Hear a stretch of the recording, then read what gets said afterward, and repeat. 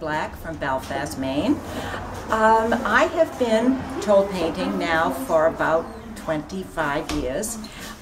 Most recently, I've started painting on glass, as you can see, my display over here at beautiful Lupine Cottage. I do a number of different designs.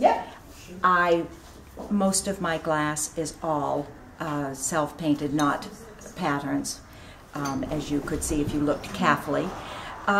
These are all done with enamels that are very easy to work with, very pliable. They stay on your palette a lot longer than your acrylics. Not quite as long as your oils, but they're there. A lot of fun to do. My reason for loving it so is that they're so usable. I just finished a 12-piece wine set for a wedding down in York, Maine, and it was really quite, it was very proud to see your things on display. Tole is a wonderful project. It's a wonderful thing to be able to do. You can actually get lost in it, as I think probably any artist does in anything that they do. The sad part about Tole painting is I think it's becoming a dying art.